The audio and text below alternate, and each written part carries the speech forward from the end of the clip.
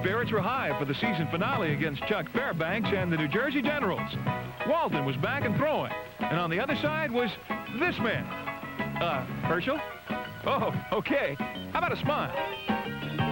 Everybody was up for the game as the Boston fans bid their Breakers adieu. And the Breakers responded, playing an almost perfect game defensively, forcing General quarterback Jeff Knapple into 4 interceptions and a fumble or 2. Offensively, the Breakers were even better, scoring 34 consecutive points en route to a good old-fashioned butt kicking and an 11-7 first-year record. It was a beautiful sight to behold, and as kicker Tim Mazzetti pointed out so eloquently, it was truly a unique team.